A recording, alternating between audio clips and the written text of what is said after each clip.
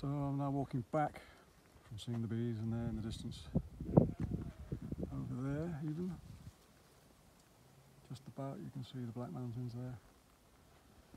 But walking down the lane here, so we've got there's this bit of a sorry looking bush vetch here, bird's foot trefoil, more of them here, more numbers here, looking really nice. And then further down here there's some hairy vetch. There's the hairy vetch. Where did I see some more here? Lots of hairy vetch here that the bumblebees in particular like and enjoy. And then a bit more meadowsweet there. Wandering down, you can see some more rose bay willow herb. So there are some wildflowers about. There was also some knapweed. Oh, it's up here. There's the knapweed.